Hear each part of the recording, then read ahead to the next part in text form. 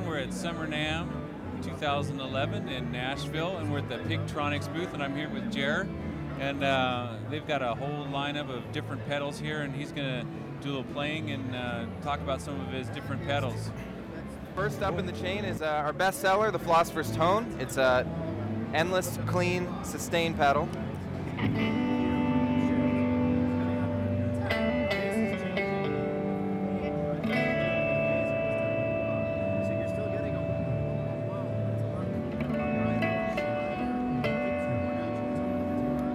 That thing will sustain for days. It's really popular with lazy lead guitar players.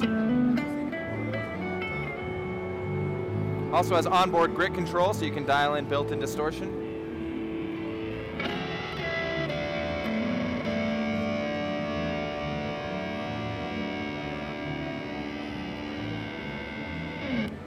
The Philosopher King is the big brother to the Philosopher's Tone, and it takes the same sustain characteristics and adds volume, swell, and fade.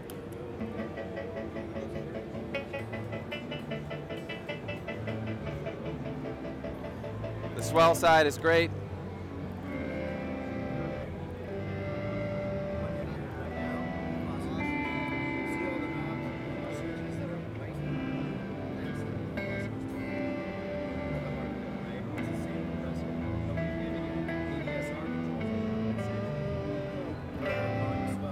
The other side of the pedal is a fade, and we added auto reset mode. So every time that the fade shuts down, it reopens, and you can get a stutter effect.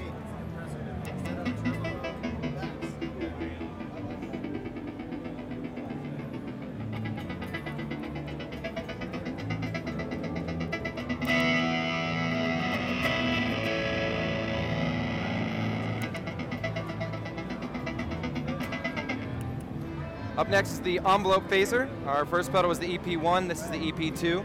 And what we did is completely re-engineer the pedal from the ground up. One side of the pedal is a very funky Mutron type sound.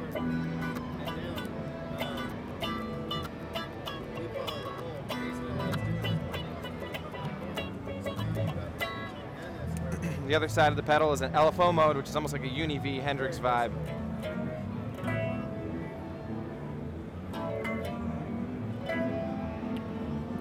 And it was really popular when it came out, and biggest question that everyone asked us was, why can't you use both modes at the same time? So we added a blend switch that turns on both the EF and the LFO mode, so you get that touch responsiveness with the rotary type sound.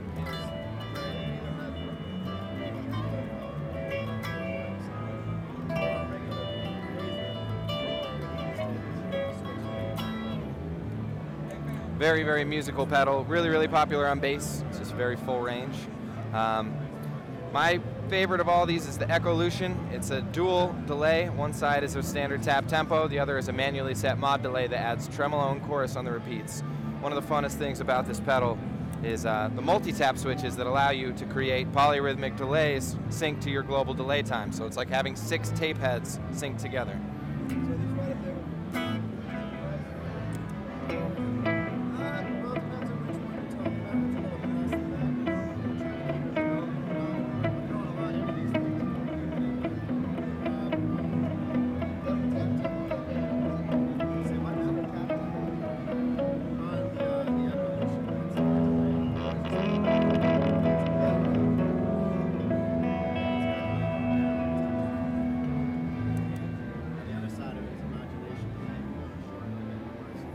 It's a nice warm tremolo-y mod delay.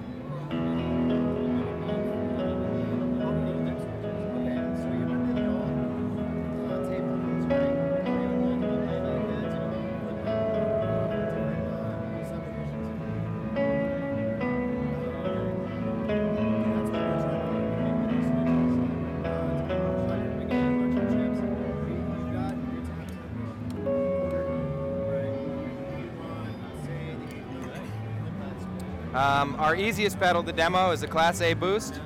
Our newest pedal as well. It's up to 20 decibels of boost. It's a JFET booster, and it's just your tone, but louder.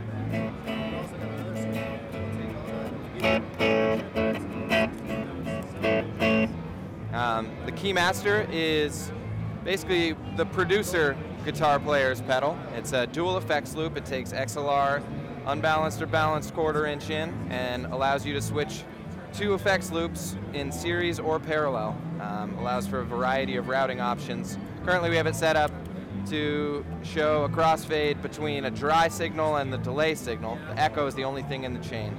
So with a standard expression pedal, you can go from dry to your full delay signal and blend anywhere you want.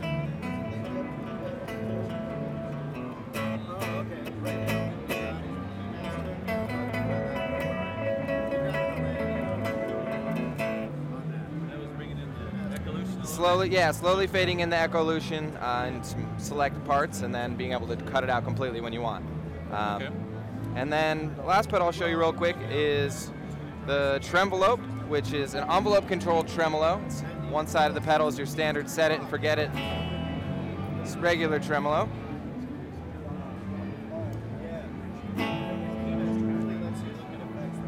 The other side of the pedal, when you engage the envelope mode, it reads the loudness of your playing, and you can adjust the speed and depth to change based on your playing dynamics. So you'll hit a chord, and it will speed up or slow down, or get shallower or deeper as you go. So.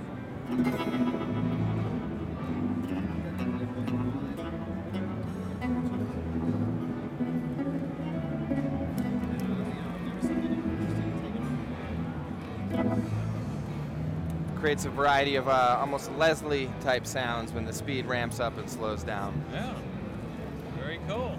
Awesome. Yeah. Well, thank you so much, and this is Which small is your sample. newest, the newest pedal is the Class A Boost. The Class A Boost? And just came out, just launched at the Namm show this year, and we're really, really excited about that one.